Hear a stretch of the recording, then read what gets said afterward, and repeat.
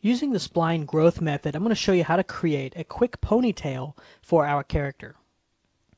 So here's the workflow that we're going to go into to create this. And this is going to be a very rough system. I just want to show you the workflow. So I've got this tube that I've created here. It's just an extruded surface, nothing fancy. I'll go into isoparms, select this surface, and go to Surfaces, Edit Curves, Duplicate Surface Curves. And that's going to give me a set of curves here that are these duplicates. So I'll select all of those duplicates, and I'll go to Shave, Create New Hair, and I'll just try the SP or the Spline Brunette. Okay, there we go. And at this point now we can make any modifications to this surface that we want. So we might want to go into the control vertices here, control vertices, I'm sorry, and go ahead and make some of these modifications and pull some of this hair out so it's not in the way of the scalp here.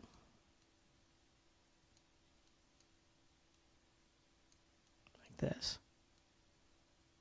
Okay, just so we can play with this a little bit. Now what I'll do is I'll take all of these curves, group them, Control G, and then just move them into the neck. And with the neck selected, I'm just going to set a couple keyframes. So I'll set a translation keyframe here. Let me go ahead and set this to local. Okay, and then I'll go to frame 22 and just move this forward, set another key. So we'll rewind, play.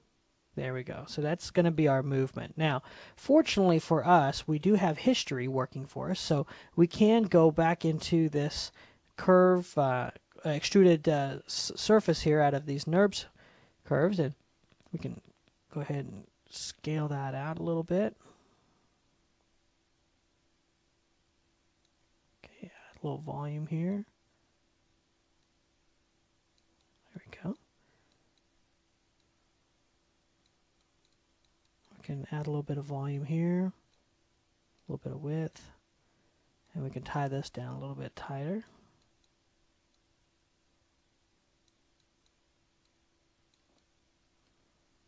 Okay, so let's talk about, now that we've got this set up, what we could do with this. Because now we're in a position where we can utilize a number of different systems to get the look that we're after. So with our hair selected, we can now go in and activate live mode, and there we go. We see it simulating, and it's going to dip all the way down. So let's increase the stiffness. Let's just scroll this down here. I still have it going. Okay, we're going to increase the stiffness.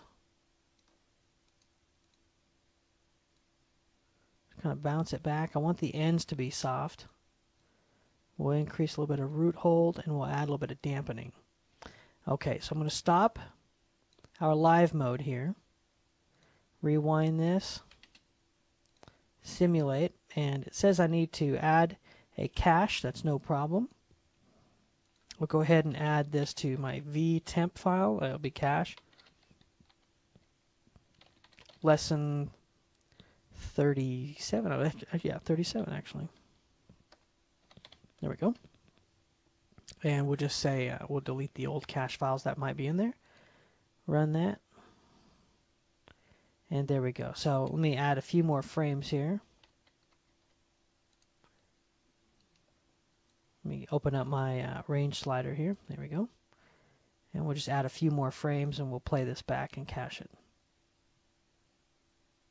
There we go. So we can go in, we can hide all this, hide the curves, and it's just a quick and easy way of creating a fast ponytail. Of course, you can tighten this up and get it the exact way you want it to look. This is happening from our, let me bring my curves back. This curve right here, I believe it's this curve and this curve were the first curves to get selected. So that's kind of an issue sometimes. You may want to select the curve starting underneath and going around because you may have a seam like this. If that's the case, you can just go in and adjust the vertices to share the same space as this, and you'll get a nice tube of hair. So that's just a quick way of creating an alternate type of dynamic system. You can also use cloth, Maya cloth, or Cyflex to simulate that, and then have your hair grow out of the surface that way. And of course, if you put more hair on this character and have all of them come back to a bun, you can stiffen that greatly. So only thing that's affected is back here, the tail. So that's a quick way of making a ponytail, an alternate method as opposed to just drawing out your curves.